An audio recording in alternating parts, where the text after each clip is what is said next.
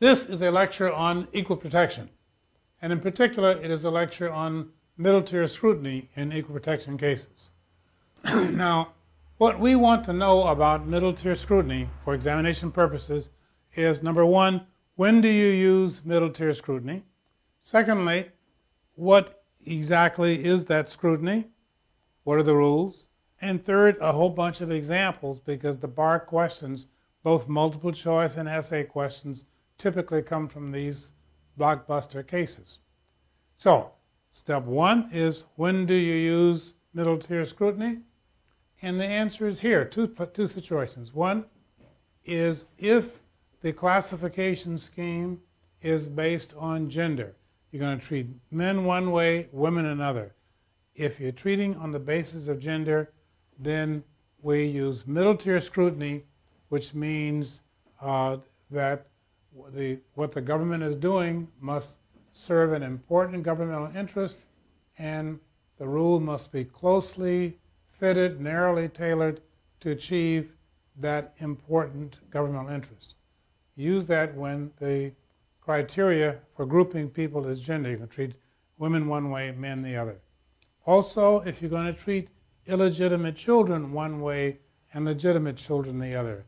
I think the term illegitimate sucks, and a better term that some people are now using is non-marital children, a much preferred term.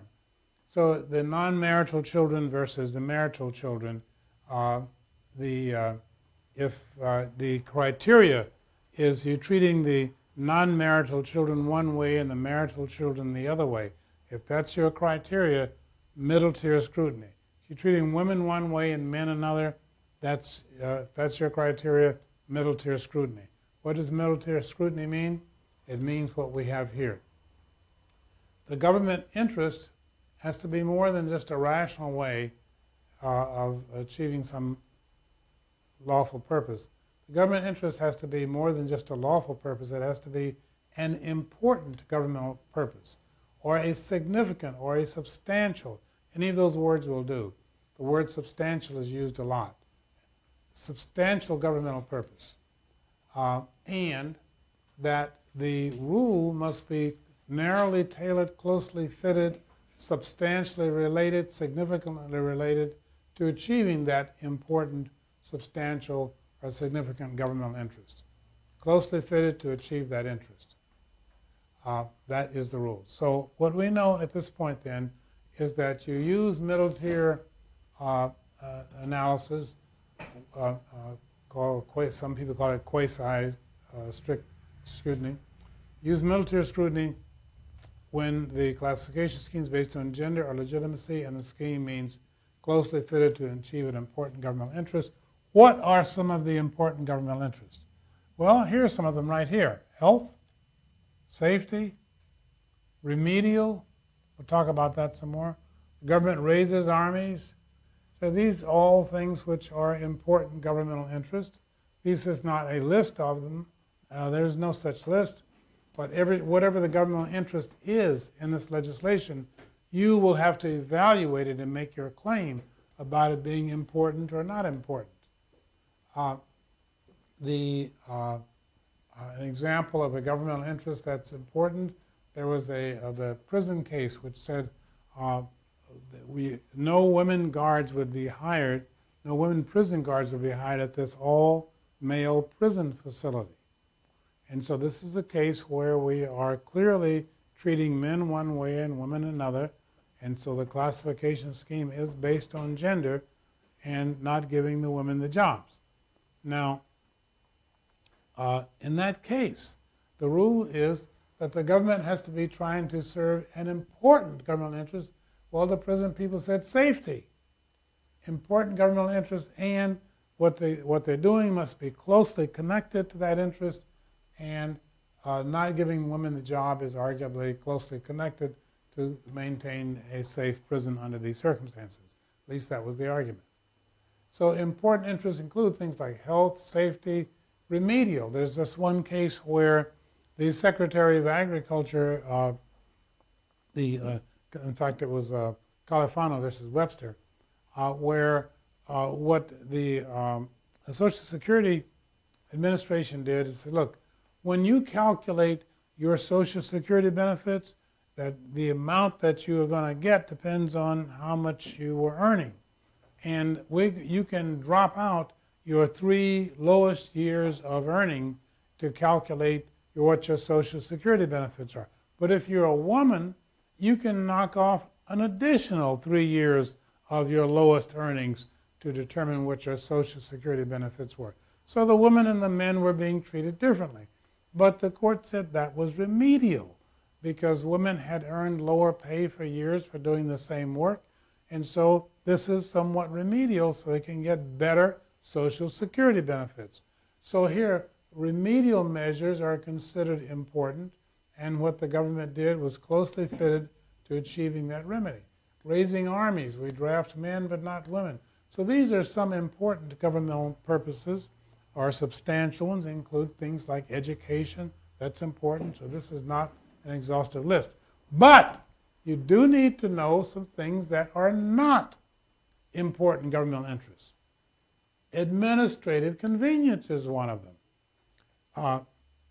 That came up in a case where Missouri had a law that said if you are a widow because your husband died, we will presume you were a dependent on your husband and give you some death benefits. But if you are a man and your wife died first, so you are a widower, then we will not presume that you were her dependent. You will have to prove it, that you were disabled or you were getting, you were her dependent. And so men and women were obviously being treated differently. So they treat it differently. You do two things. What is the governmental interest? Is it a substantial government interest? And is the rule closely fitted to it? What was the governmental interest in this case? Well, the government said our interest was administrative convenience. And the court said that is not an important or substantial governmental interest. Another example of something that is not a substantial government interest is carrying continuing stereotypes. You see this in this Mississippi school that I've told you about, for a women's school for nursing. And only women could go to this nursing school. And the court said, well, that really, letting women only into the nursing school is just really aimed at continuing a stereotype of the woman nurse. And that continuing that stereotype is not a substantial governmental interest. And then don't forget to look to see if you have a substantial government interest, is it closely fitted? If you don't have a substantial government interest, sometimes you can't even do much about the closely fitted part. So that's how the middle tier scrutiny is done. You need it in these cases, gender illegitimacy, and when you use it, you look to see, identify the substantial governmental interest and see if the rule is closely fitted to it. And in both cases, you can make arguments here as to what the interest, what the governmental interest is, and is it a substantial governmental interest? And you can make an argument here as to whether or not the rule is closely fitted to achieving that purpose. Take the points here, make some kind of an argument in both places, and you'll get more points. Finally, down here, and then we'll go to our examples, to establish that you're using gender as a criteria, often there'll be points allocated on the exam on that issue. If the statute says on its face we're going to treat women one way and men another, well, you know the criteria is gender. That's not a problem. But sometimes you have a statute that says everyone must be off the streets by 11 o'clock at night, but only the women are getting arrested. Well, it's as practice. It really is just a law based on gender. And finally, if the law impacts women more than men, that by itself is not enough. You have to show, because laws, any demographic group you pick, the effect of a law on that group is probably going to be different. And so you have to show intent, that the law was passed with the intent to discriminate against women, not just that it has more impact. So you use gender when the classification scheme on its face says gender, as practice says gender, or you can prove that they just used a code word for gender and that it really was intent to discriminate on gender.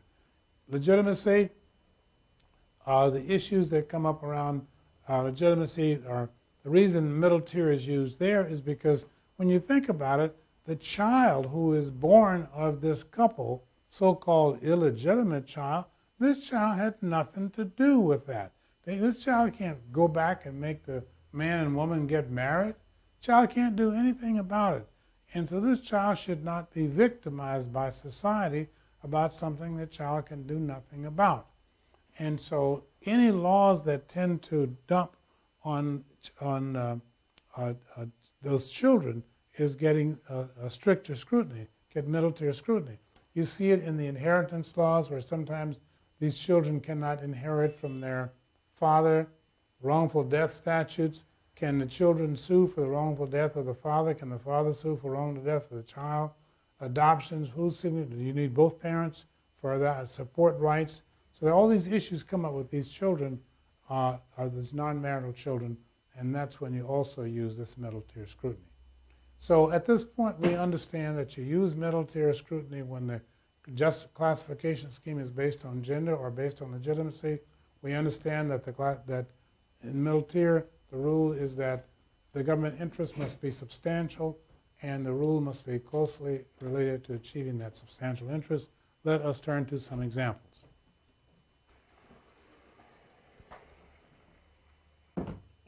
Now, these are, first on this board are the examples based on gender, and I've organized these examples based on gender into cases that relate to sort of personal matters and cases that really are institutional rules that ended up being challenged.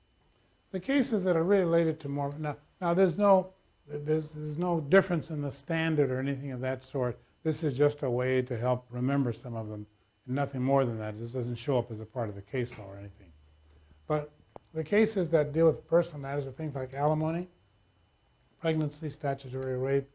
In the alimony case, we had an Alabama statute that said men pay alimony, women don't. And you say, what? Right here. Alimony paid by men only.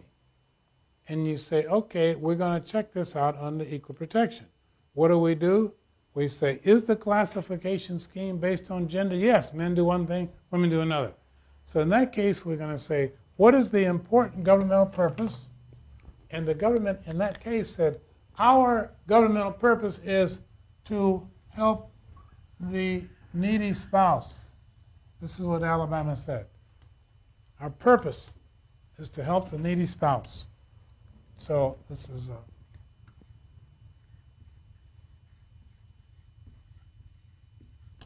if that's their purpose, to help the needy spouse, then the question then becomes, is this a substantial governmental purpose or not? And I mean, maybe it is, maybe it's not. I don't know. You can put a one-sense argument in there. But more important, even if this is a substantial governmental purpose, the rule that only males pay alimony is not closely fitted to helping the needy spouse. And the reason it's not is because the court pointed out that at these divorce proceedings, the court has a whole lot of data about each person's financial situation. And so they'd know who's needy and who's not. And to have a broad rule that the men pay alimony but the women don't, the rule is not closely fitted to achieving this interest of helping the needy, even if it's an important governmental interest. Next example, pregnancy. This is the case, Goodlig versus Aiello. The first case was Orr versus Orr in Alabama. In Goodlig, what happened is that California had a disability insurance policy program, and people who worked would contribute to the pool of money. Somebody was disabled, of course, the insurance would pay. But they excluded pregnancy as a disability for which the insurance program would pay.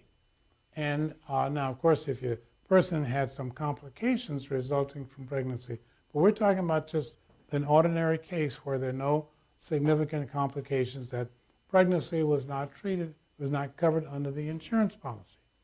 And so women sued saying discrimination based on gender, because only women can get pregnant. And the ruling was that now this discrimination was not really based on gender. It's based on whether you're pregnant or not whether you're female or not.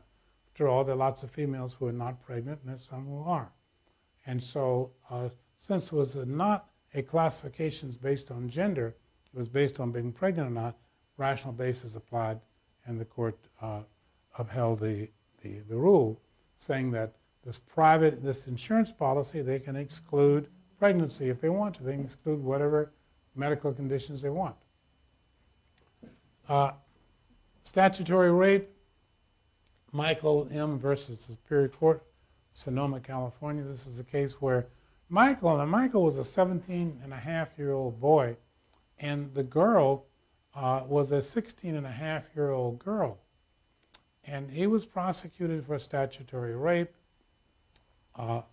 and argued that the statutory rape law was unconstitutional because it punished men but did not punish women. Well, if it punished men but did not punish women, then what we have to do, we're going to use middle-tier scrutiny. If we're going to use middle-tier scrutiny, then the government needs to be a substantial governmental purpose. And what is the substantial governmental purpose? Well, the purpose was the preventing teenage pregnancies. And is the law substantially related to achieving that purpose? That's the standard. Preventing pregnancies and punishing the boy, is that substantially related to preventing pregnancy? Well, the court thought so, thought the answer was yes. Another example, this is the Missouri case I was telling you about, where the death benefits to widowers, they had to prove they only get them if they prove their dependency. And this was the case of Wrangler versus the Druggist Mutual Insurance, and the government itself said that the reason for this rule was the governmental purpose was administrative convenience. Remember that since they're using gender as a criteria for whether or not you got approved dependency, then what you want to do is you look at what is the substantial governmental purpose. And they said our governmental purpose is administrative convenience. The court says that's not even a substantial governmental purpose. So you don't even get to substantially related part. Social Security Administration, California versus Webster. This is the case I was telling you about where the Social Security Administration gave the women they could eliminate an additional 3 years of their lowest earnings, and the court said that was remedial. Being remedial is a substantial governmental purpose, and that what they did for the women was closely related to what they were trying to remedy. Naval officer, this is Schlesinger versus Ballard, and this is a case where the U.S. Navy says, look, if you're a male in the Navy and you're an officer and you go 9 years without promotion, you're out of the Navy. But if you're a woman, you can go 13 years without promotion before you're out of the Navy. And so here, obviously, men and women are being treated differently. And so, again, you need to look at this right here. What is the substantial governmental purpose? And you would say the substantial governmental purpose in giving the women additional time here is fairness, because they don't have as many opportunities for promotion as men do. They don't go to sea, for example, on the Navy vessels. And so a substantial governmental purpose is fairness. And is this closely related? Is it substantially related? And I would argue yes, that it is closely tied to achieving sense of fairness. Military dependency. This is a case, Frontiero versus Richardson, the case where if you are the wife of a military person, you are presumed to be a dependent, and there are all kinds of dependency benefits that come with being the spouse of a military person. But if you are a husband and your wife is in the military, then you have to prove your dependency. And obviously, men and women are being treated differently. The government did not have a substantial reason, and nor was this closely related to it. Military draft, Rostocker versus Goldberg. Why we draft men, we do not draft women. And so the criteria for treating people differently is gender. You need a substantial governmental purpose. The substantial governmental purpose is the government is raising an army, and it's a combat army. And there's a statute already in existence at the time that said women would not be put into combat, even if they were in the military. And so since they were drafting people for combat soldiers, then that's a reason to leave the women out. They couldn't serve as combat soldiers. So you have an important governmental interest, raising an army, substantially related to, yes, the treating, not drafting women was closely related to that. All male prisons, this is Dothard versus Rawlinson. This was the case where women wanted to work at the all-male prison, the court, and the sheriff said no, and the argument was safety. The important governmental purpose was safety, and not hiring women was established as being closely related to that, because a lot of the men who were there for sexual offenses. It would just be too provocative. Schools, the Mississippi University for Women, the court said here the important governmental purpose, the only purpose they had was continuing the stereotype image of women nurses. That's not an important governmental purpose. In VMI, U.S. versus Virginia, Virginia says we're training citizen soldiers. And the court says, well, even if you are training citizen soldiers, excluding women is not substantially related to that. And finally comes the Oklahoma case, Craig versus Bourne, where women could buy beer at age 18, but boys had to wait till age 21 to buy the beer. Obviously, the difference in treatment was on the basis of gender. And the courts, and so you use middle-tier scrutiny. Using middle-tier scrutiny here, the state's argument was that the important governmental purpose in making the men wait 3 more years to buy the beer was safety. And the state showed with data that men in that age group were 18 times more likely to be arrested for drunk driving than the women were. And therefore, making the men wait until 3 years later to buy beer was serving an important governmental interest, namely safety. And the court said, yeah, well, that's probably true, but the thing is that of all the people who are arrested for drunk driving, only 2% of people are arrested. But the other 98% have nothing to do with this.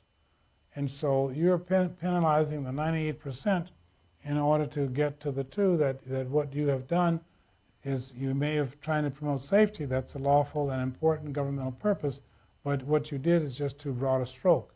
It's not narrowly tailored at achieving it, so the law is void.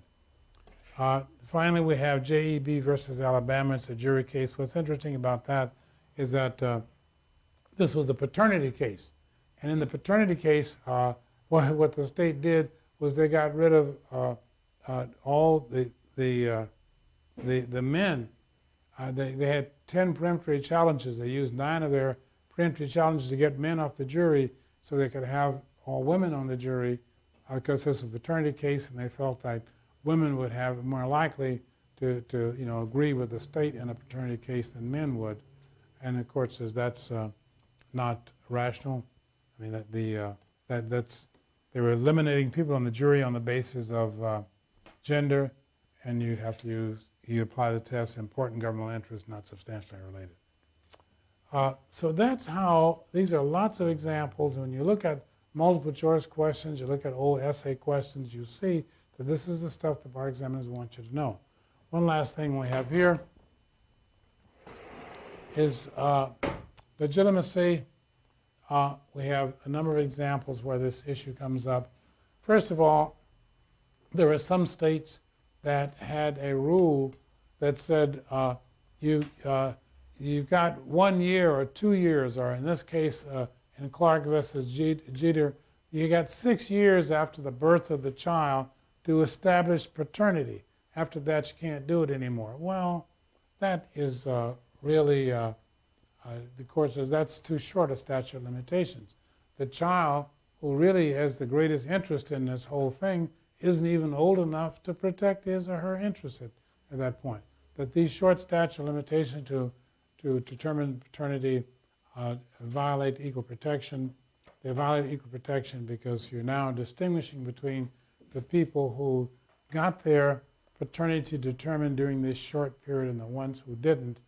And if this is how you classify people, is that serving some important governmental purpose? The answer is no. No child support for illegitimate children, Texas versus Gomez. You see that you get child support for legitimate, but no child support for the non-marital child. So therefore you would use military scrutiny. Important governmental purpose, I don't see one at all.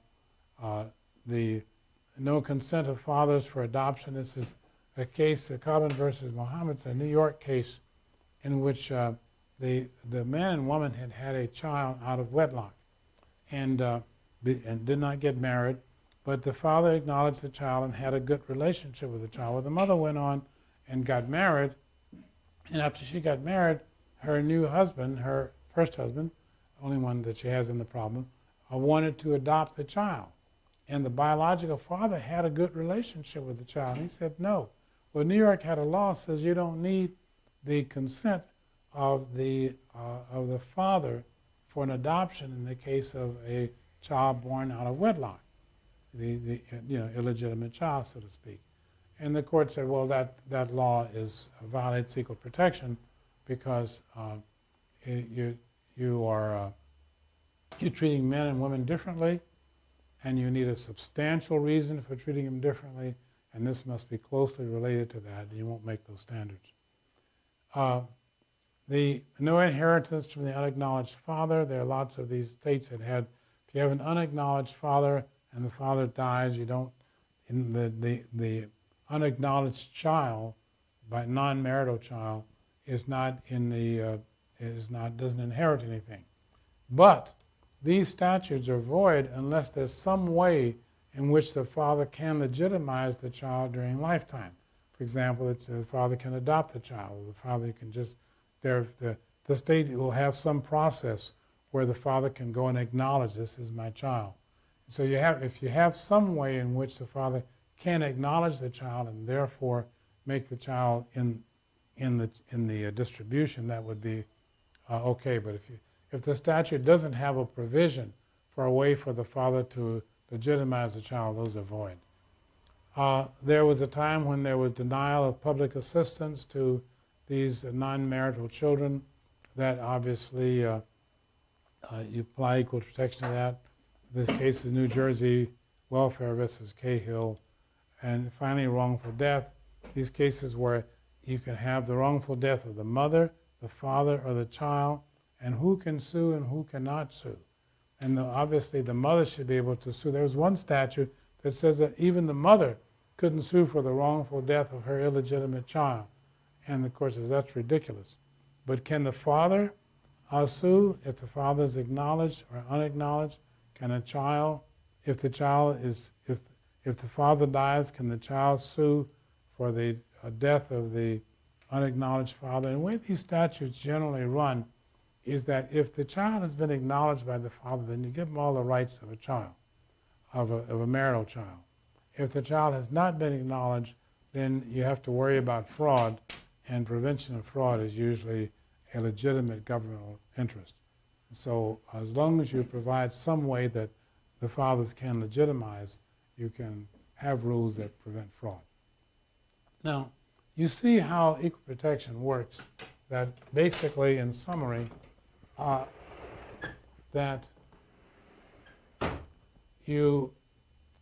middle-tier equal protection requires that the government has a substantial governmental interest, and what they do is closely related to it, that you apply this middle-tier scrutiny whenever the criteria for forming the groups is gender or legitimacy. The We have here on this board, we have lots of examples of how it has been applied in individual cases as well as in institutional cases.